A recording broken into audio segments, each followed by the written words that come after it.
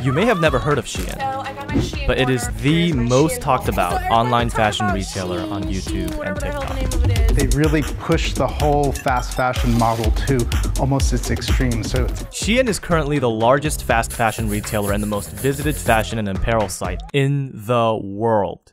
It's done something that Chinese companies have typically failed to do: make a globally recognizable brand. In just a few years, the Chinese brand has become a one-stop shop for impossibly cheap and decent quality women's apparel. Every day, over 5,000 new items appear on their site, and an army of influencers, as well as high-profile celebrities such as Katy Perry and Lil Nas X, have joined the Shein ecosystem. Last year, it sold nearly 10 billion worth of apparel, which is nearly half of the leader Inditex, Zara's parent company. But here lies the irony. Even as Shein has taken off among Gen Zers in the fashion industry, the brand is practically a black box for media and investors. Shein is generally said to be worth over 15 billion.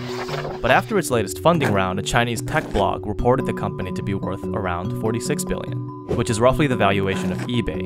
However, the article was promptly wiped from all Chinese media sites at the company's behest. A representative of the company also reached out to us to tell us the number is wrong, but declined to provide an alternative number. Shein refuses to publicize its investors, but we know that industry veterans like Jafco Asia and IDG Capital, along with private equity titans Sequoia and Tiger Global, are all confirmed backers.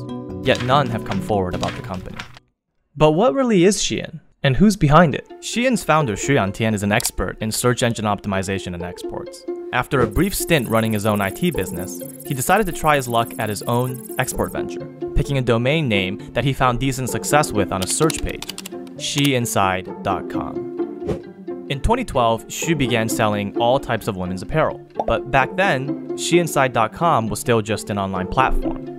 There was no factory and no inventory.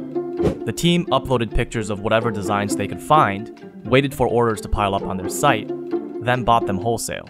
At the same time, China's e-commerce market was in full throttle. Alibaba had listed on the Hong Kong Stock Exchange in 2007 and had just recently launched Taobao Mall, or Tmall, which is close to China's version of Amazon's marketplace. Xu's SEO strategy had been working. He was receiving a heavy influx of orders and was struggling to fill them. And in his successful attempt to stand out on a Google search page, he realized he was doing something that no Chinese company in the early 2000s could have possibly fathomed. He was developing a global brand. In 2015, Xu shortened the company name to Shein. He hired designers, he placed his own factory orders, and built up his own clothing and production line. And in the process, he came up with something really novel. You see, in the past, fashion designers would mull over how customers would react to a design before pushing it out, a hit-or-miss exercise. By contrast, companies like Shein are flipping the script. They push anything and everything out, then analyze the buying patterns to tailor their subsequent products.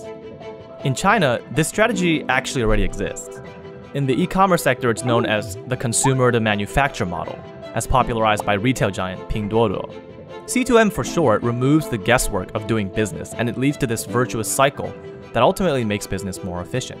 Shein's geographic location also helps buttress its C2M strategy. Besides its headquarters in Nanjing, the company also has an office in Guangzhou, the southern industrial hub known for its garment manufacturing. Proximity to the industrial heartland allows Shein to spot trends and source them faster than most of their overseas competitors. But the company's tactic of flooding the market with heaps of new products at rock-bottom prices is not without risk. For the past few years, the Chinese company has been accused of cultural insensitivity and allegedly unethical practices. In 2020, the retailer landed in hot water for hawking Islamic prayer mats, labeled as fringe trim or tassel trim Greek carpets on its website.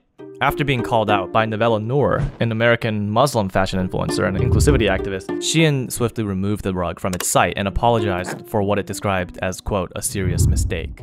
But days after the rug blunder, Shein stoked outrage again for selling a pendant necklace that appeared to be in the shape of a swastika.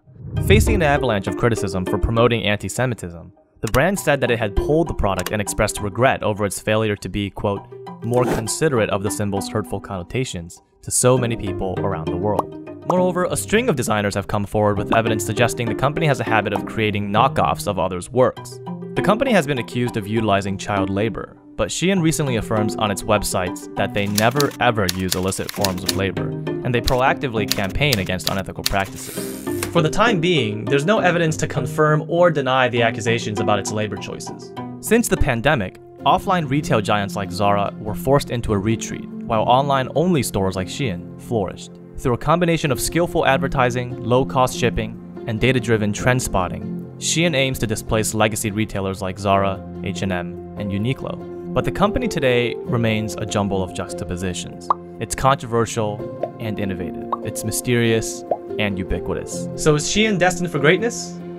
We'll have to wait for more information to find out.